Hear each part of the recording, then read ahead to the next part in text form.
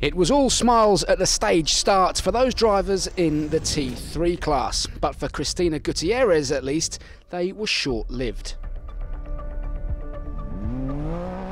After a solid start to the stage, initially making headway through the dunes, she stopped under the most frustrating of circumstances after her Can-Am ran out of fuel. The Spaniard lost nearly an hour.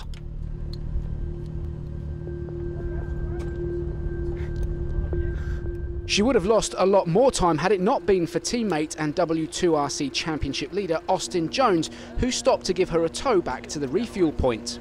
Good. Fuel? Yes.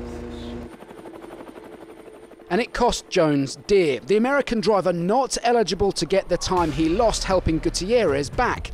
As a result, he finished second in the stage, but nearly 8 minutes down.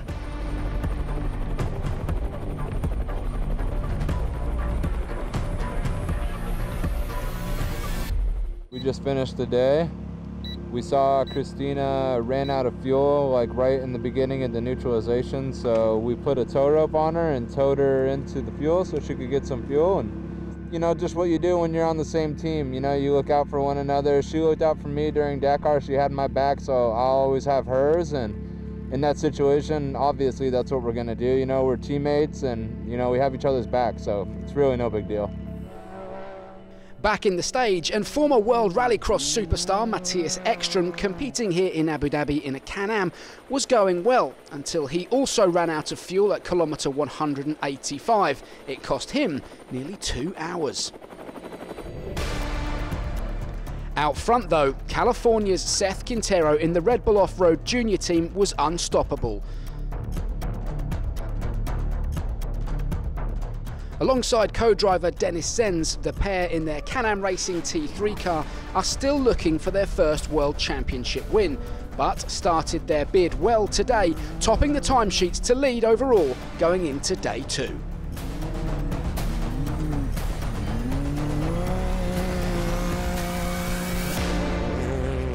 The dunes, I have a love-hate relationship. I love them, or I hate them, to be honest, because it gets hot, slow, treacherous. But for some reason, we always seem to do well on them, and that's exactly what we did today. Looks like we're probably like 6th overall, top car, so super stoked on that. Good way to start the rally. Hopefully we can continue this and have a good time for the rest of the week.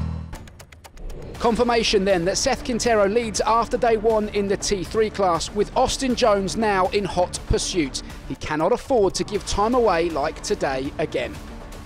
And this is how things stack up in the W2RC Championship in the T3 class. Can Jones reel in Quintero?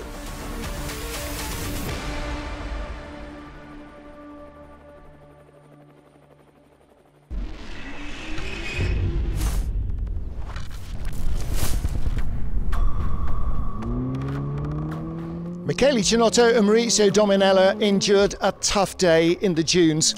Michele's been rallying since the 1980s, and co-driver Maurizio's completed an astonishing 31 of 45 Dakar rallies, so the veteran duo won't be panicking just yet. They're signed up for the entire W2RC season.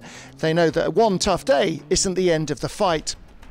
Oman's Abdullah Al-Rahawi and co-driver Nasser Al-Kuwari were 7th away from the start in the T4 category amidst the T3 runners. It was a successful day for them.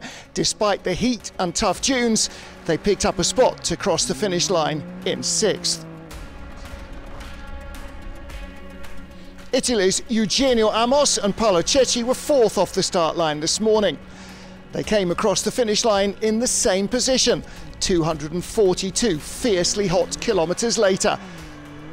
Only 46 seconds separate them from the podium.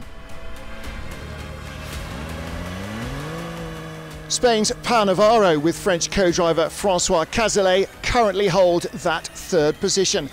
But they in turn are just over a minute away from 2nd. And they're the 2nd best placed W2RC crew. So there is everything to fight for. Local heroes Mansour El Haleh and Mohamed Al Hamri have had a strong day on home turf. Or should that be home sand?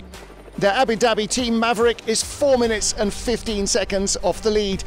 And with 4 more long, hot days of action, that margin could vanish in a moment. There is no doubt they'll be inspired to attack again, even harder on day 2. The overnight leader, however, is not new to the pressure of being hunted.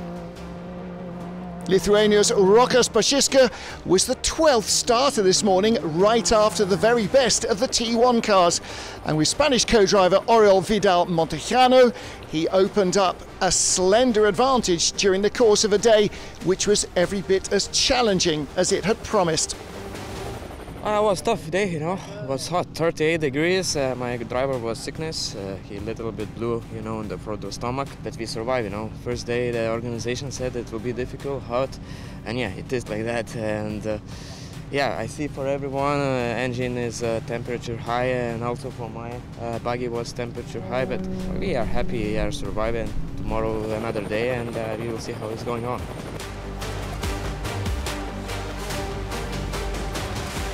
Just over 5 minutes is the advantage for our T4 leader, but that could disappear in a heartbeat.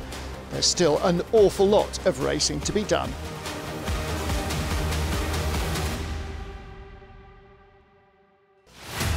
It's one of the most beautiful countries in the world, but for some, it has been a bruising opening day here in Abu Dhabi, while others have prospered. But there's still a long, long way to go. Day 1 of the 2023 Abu Dhabi Desert Challenge is done. Join us tomorrow for day 2 and another 365 kilometres of desert racing.